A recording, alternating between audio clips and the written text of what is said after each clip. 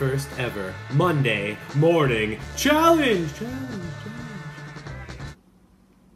You might be wondering, what is the point of Monday morning challenge? Well, I want you to look forward to Mondays. Mondays can get a bad rap. People talk about having a case of the Mondays. They dread Monday.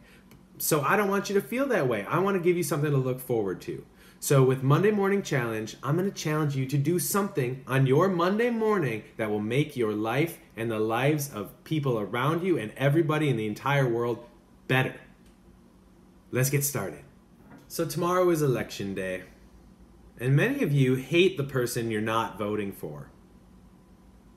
Some of you even hate the people who are voting for the person who you hate. Now that's a lot of hate and a lot of bad juju and nasty vibes going around. But it doesn't have to be like that. So what I want you to do is think about somebody in your life who's going to vote for the person you hate. And that somebody is probably somebody who you get frustrated with and who you judge in your mind and out loud. So what I want you to do is think about that person. Who's that person? Got it? And once you have that person, I want you to think about something you admire in that person who's voting for that terrible guy who you can't stand. So think about, what do you admire in that person?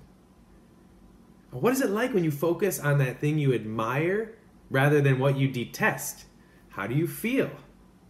How do you act? How do you treat that person? How do you go about your day? So my challenge to you on this Monday morning is to think about just one person who triggers you with their political views, and I want you to think about what you admire about that person and write it in the comments below. I'm going to go first. And share this with as many people as you can so we can spread as many positive vibes as possible before election night when people are going to start to want to hate each other. Peace.